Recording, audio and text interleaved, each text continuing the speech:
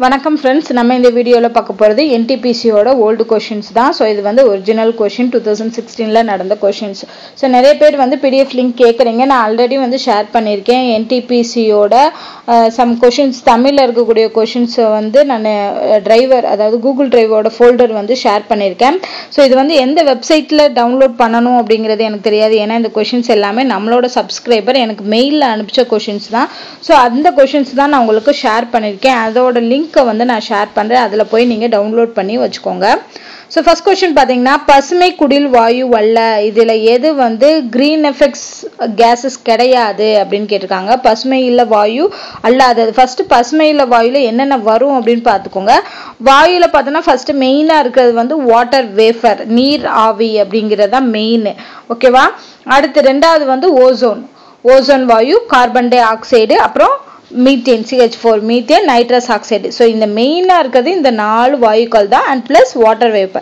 நீராவி ஒண்ணு so நல்லா ஞாபகம் வச்சுக்கோங்க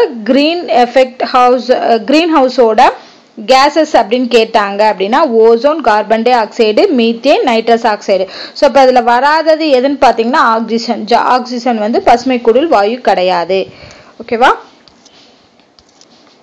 அடுத்து பாத்தீங்கன்னா 2011 ல மக்கள் தொகை கணக்கெடுப்பு நடந்துச்சு இந்த மக்கள் தொகையில உள்ள ஒட்டுமொத்த கல்வி அறிவுடையவர்களோட சதவீதம் மொத்த மக்கள் தொகையில் கிட்டத்தட்ட டேஷ் என்பதை கணக்கிடு அதாவது எவ்வளவு மக்கள் தொகை இருக்கும் இல்லையா மொத்தம் நம்ம இந்தியால இருக்கக்கூடிய மக்கள் தொகையில வந்து எத்தனை பேர் படிச்சவங்க அந்த சதவீதம் என்ன அப்படினு கேட்டிருக்காங்க மக்கள் தொகையில் உள்ள ஒட்டுமொத்த கல்வி அறிவு எவ்வளவுன்னு பாத்தீங்க அப்படினா ஆப்ஷன் A 74% சோ 100% மக்கள் தொகை இருந்துச்சுனா அதுல வந்து 74% வந்து நம்ம படிச்சவங்களா இருக்கோம் அடுத்து முகலாய ஆட்சியாளர்கள் மத்தியில் நிலவிய மொழி முகலாயர்கள் காலத்துல நிலவிய மொழி எது அப்படினு பாத்தீங்கன்னா பெர்ஷிய மொழி சோ அவங்க அதிகமா பெர்ஷிய மொழியில தான் பேசியிருக்காங்க முகலாயர்கள் அப்படினோ நம்ம அரபிக் உருது அப்படி நினைக்க கூடாது முகலாயர் ஆட்சியில் மத்தியில் நிலவிய மொழி வந்து பெர்ஷிய மொழி எந்த IPL அணி வந்து செயலிழந்த அணி கிடையாது அப்படினு கேட்டிருக்காங்க செயலிழந்த அணி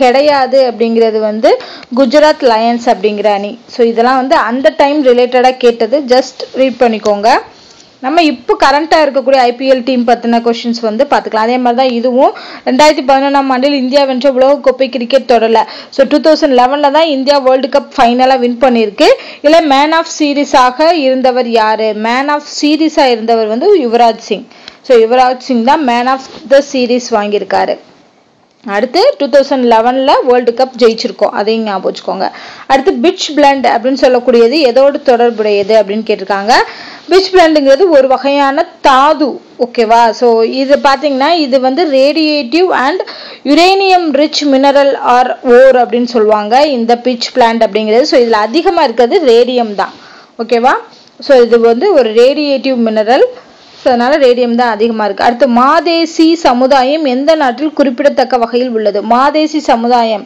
சோ மாதேசி சமுதாயத்தை சார்ந்த மக்கள் எங்க வாழ்றாங்க அதிகமா நேபாளல ஓகேவா சோ நேபாளல வாழக்கூடிய சமுதாயம் தான் மாதேசி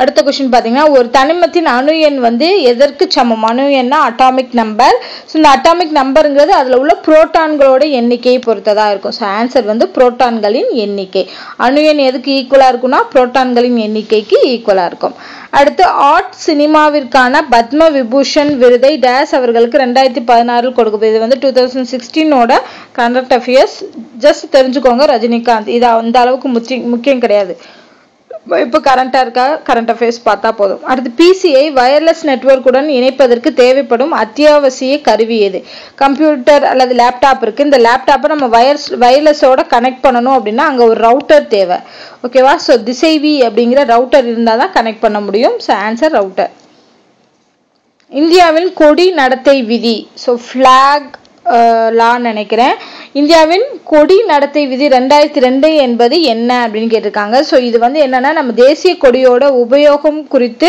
இயற்றப்பட்ட பல்வேறு விதிகளோட தொகுப்பு தான் இந்த நடத்தை விதி அப்படிங்கிறது சோ நிர்வாக அறிவுறுத்தல்களின் தொகுப்பு அப்படிங்கறத ஆன்சர்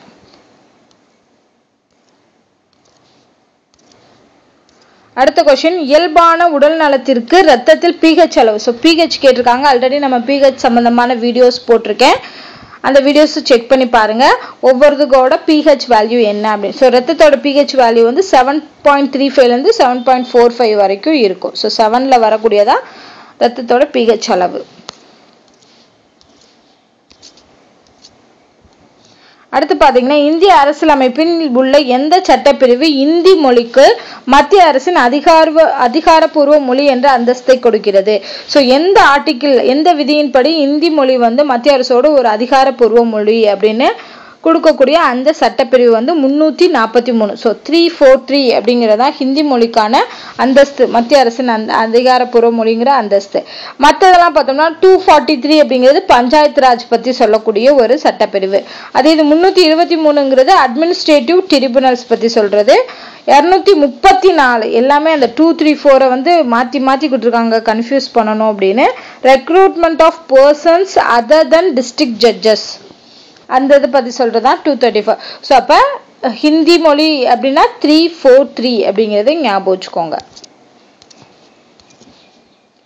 அடுத்து பின்வருவதில் நிலக்கரி அதிக அளவு உள்ள பள்ளத்தாக்கு எதுன்னு பாத்தீங்கன்னா தாமோதர் பள்ளத்தாக்குல தான் வந்து நிலக்கரி அதிக அளவில் கிடைக்குமா அடுத்து பின்வருவனவற்றில் எது ஒரு பிரவுசரை குறிப்பிடுவதில்லை இதுல எது வந்து ஒரு பிரவுசர் கிடையாது பிரவுசர்னா என்ன அந்த அப்ளிகேஷன்ஸ் யூஸ் பண்ணி நம்ம என்ன பண்ணிக்கலாம் சர்ச் பண்ணிக்கலாம் நெட்ல ப்ரௌஸ் பண்ணிக்கலாம் ஓகேவா சோ நெட்ஸ்கேப் மொசில்லாங்கிறது ஃபயர்பாக்ஸ் ஓகேவா சஃபாரி இது எல்லாமே ப்ரௌசர் வகைதான் இந்த அவுட்லுக் அப்படிங்கிறது ஒரு வகையான சாஃப்ட்வேர் நம்ம சிஸ்டத்துல யூஸ் பண்ணக்கூடிய ஒரு வகையான சாஃப்ட்வேர் தான் அவுட்லுக் ஓகேவா சோ அப்ப அவுட்லுக் தான் டிஃபரண்டானது ப்ரௌசர் கிடையாது திரவங்களின் அடர்த்தியை அளவிடுவதற்கு உபயோகிக்கிற கருவி எது எப்பயுமே இந்த திரவம்னு வந்துட்டாலே நமக்கு என்ன இருக்கும்னா அங்க ஹைட்ரோ அப்படிங்கிற வேர்ட் இருக்கான்னு பாருங்க அந்த வேர்ட் இருந்தா அதுதான் நமக்கு அத பத்தி தெரியலனாலும் திரவம் அப்படினா ஹைட்ரோங்கிற வேர்ட் இருக்கான்னு பாருங்க சோ ஹைட்ரோ வந்து இங்க இருக்கு சோ ஹைட்ரோமீட்டர் தான் ஆப்ஷன்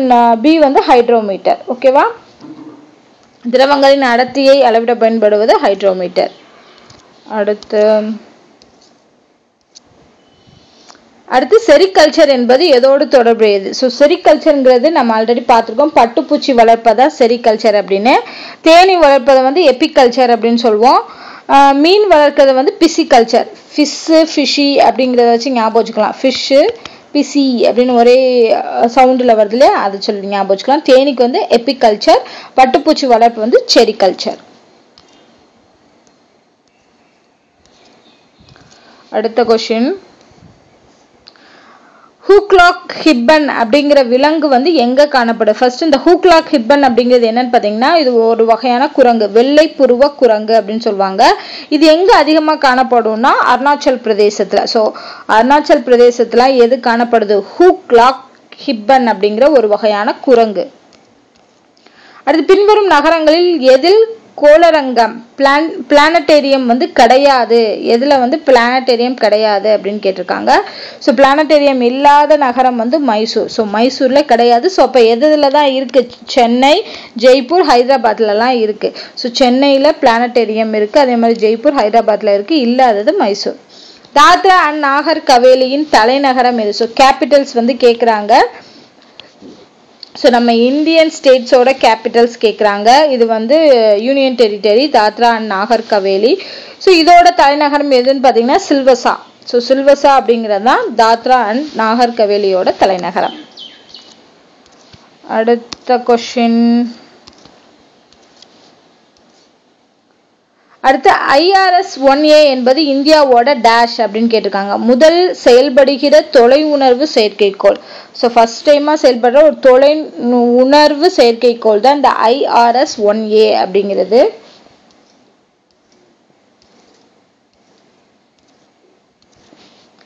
அடுத்து பாத்தீங்கன்னா எபிடெமாலஜி அப்படிங்கிறது எதை பத்தி படிக்கிறது எதை பத்தின ஆய்வு அப்படின்னு கேட்டிருக்காங்க பெருமளவிலான மக்கள் தொகையில் நோய் தோன்றுவதையும் நிலவுவதையும் குறித்து ஆய்வு செய்யக்கூடிய சோ நோயை பத்தி ஆய்வு செய்யக்கூடியதா எபிடெமாலஜி சோ ஞாபகம் வச்சுக்கோங்க நோயை பத்தி கேட்க அடுத்து மத்திய அரசாங்கம் அறிவித்துள்ள ஸ்மார்ட் சிட்டிஸ் பட்டியல் 1ல சேர்ந்துள்ள யூனியன் பிரதேசம் ஸ்மார்ட் சிட்டிஸ் பட்டியல சேர்ந்துள்ள யூனியன் பிரதேசம் எதுன்னு பாத்தீங்கன்னா புதுடெல்லி சோ புதுடெல்லி தான் ஃபர்ஸ்ட் ஸ்மார்ட் சிட்டி பட்டியல் 1ல சேர்க்கப்பட்டிருக்கு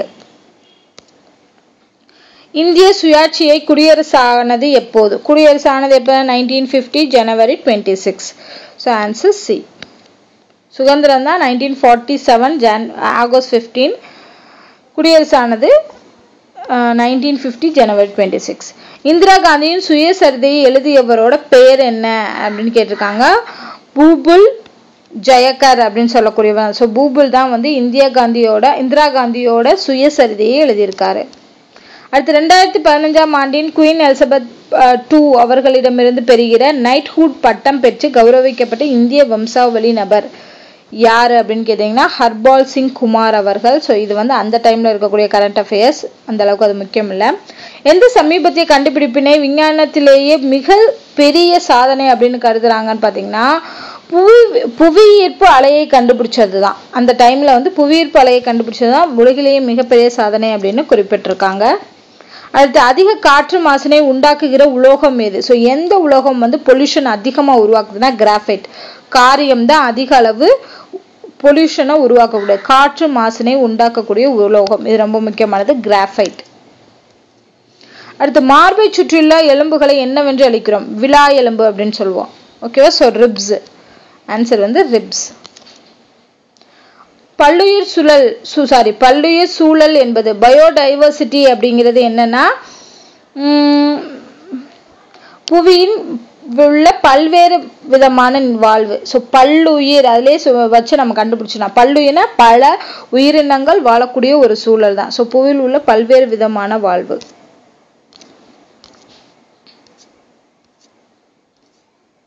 அடுத்து பார்த்தீங்கன்னா அலகாபாத்தில் உள்ள திரிவேணி சங்கமம் என்பது எதன் சங்கமம் என்று நம்பப்படுகிறது? திரிவேணி சங்கமம் ஆல்ரெடி நம்ம பார்த்துருப்போம். 3 நதிகள் சந்திக்கக்கூடிய 3 ஆறுகள் சந்திக்கக்கூடிய ஒரு இடத்த தான் சங்கமம் சொல்லுவாங்க.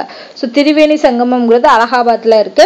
இதில் பார்த்தீங்கன்னா 3 ஆறுகள். அது என்னன்னா ஆல்ரெடி நம்ம நிறைய சீரியல்ஸ்ல எல்லாம் பார்த்துருப்போம். கங்கை, யமுனா, சரஸ்வதினு ஒரு சீரியல் கூட வந்துச்சு இல்லையா?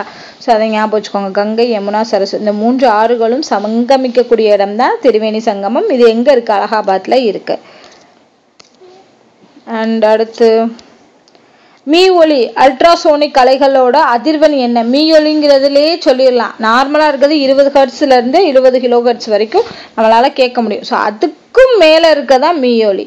ஸோ இப்போ 20 கிலோ ஹெர்ட்ஸுக்கும் மேல இருக்கக்கூடியதான் மீ ஒலி. இது வந்து இந்த வௌவால் அந்த மாதிரியான விலங்குகள் மட்டும்தான் இந்த சவுண்டை வந்து கேட்க முடியும். நம்மளாலாம் கேட்க முடியாது. கேட்டோம்னா காது வெடிச்சிடும். திப்பு சுல்தான் மசூதி வந்து எங்க அமைஞ்சிருக்கு அப்படின்னு கேட்டிருக்காங்க. கொல்கத்தால. ஸோ கொல்கத்தால தான் திப்பு சுல்தானோட மசூதி அமைஞ்சிருக்கு. அடுத்து இந்தியாவின் தேசிய விளையாட்டு தினம். ஸோ தேசிய விளையாட்டு நேஷனல் ஸ்போர்ட்ஸ் டே இந்தியாவோடது எதுன்னு பார்த்தீங்கன்னா ஆகஸ்ட் 29. ஸோ நல்லா ஞாபகம் வச்சுக்கோங்க. நம்ம சுதந்திரம் வாங்கின அந்த மந்த் அதை ஞாபகம் வச்சுக்கோங்க. ஸோ அந்த மந்த்லேயே விளையாடுறாங்க அப்படின்னு. So August 29.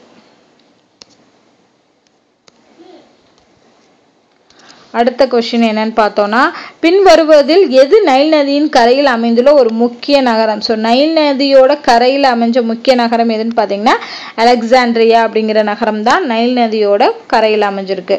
அடுத்த கொஸ்டின் வந்து இந்தியாவின் முதல் சந்திரன் ஆராய்ச்சி ஓடமான சந்திராயன் 1 எப்போது ஏவினார்கள்?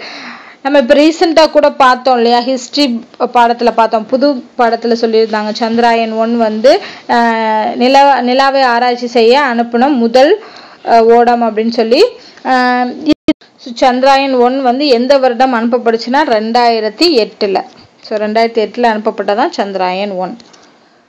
அடுத்து பார்த்தோம் அப்படின்னா அமர் சோனார் பங்களா அப்படிங்கிற பாடலை எழுதியவர் யாரு அப்படின்னு கேட்டிருக்காங்க. அமர் சோனார் பங்களா அப்படிங்கிற பாடலை எழுதியவர் ரவீந்திரநாத் தாகூர் அவர்கள். ஸோ ஞாபகம் வச்சுக்கோங்க, அவர் எழுதின பாடல் அமர் சோனார் பங்களா. அடுத்து பார்த்தீங்கன்னா பிடிஎஃப் நம்ம யூஸ் பண்ணுறோம் இல்லையா? பிடிஎஃப் ஃபைல் அதோட அப்ரிவேஷன் என்னன்னு கேட்டிருக்காங்க. கண்டிப்பாக போர்ட்டபிள் அப்படிங்கிறதா தான் இருக்கும். So portable document format. So அதுதான் வந்து பிடிஎஃபோட full form, portable document format. அடுத்து ஃபைனல் பார்த்தீங்கன்னா சூரிய மின்சக்தி சூரிய வெளிச்சத்தை மின்சார ஆற்றலாக மாற்றுவதற்கு டேஸை உபயோகிக்கிறது. ஸோ இதுக்கு வந்து பார்த்தீங்கன்னா போட்டோ வோல்டாயிக் செல்களை வந்து யூஸ் பண்ணி தான் வந்து சூரிய வெளிச்சத்தை மின்சார ஆற்றலாக மாற்ற முடியும். ஓகேவா? ஸோ ஃபோட்டோ வோல்டாயிக் செல்கள் இதுக்கு ஆன்சர். ஸோ இவ்வளோதாங்க இந்த கொஷின் பேப்பரில் இருக்கக்கூடிய ஜென்ரல் ஸ்டடீஸ். ஸோ இதோட லிங்க் வந்து நான் முடிஞ்சால் டிஸ்கிரிப்ஷன் பாக்ஸில் கொடுக்குறேன். ஸோ இதில் ஏதாவது உங்களுக்கு டவுட் இருந்துச்சு அப்படின்னா கமெண்ட் பண்ணுங்கள். இந்த வீடியோ உங்களுக்கு பிடிச்சிருந்தா லைக் அண்ட் ஷேர் பண்ணுங்கள். நன்றி.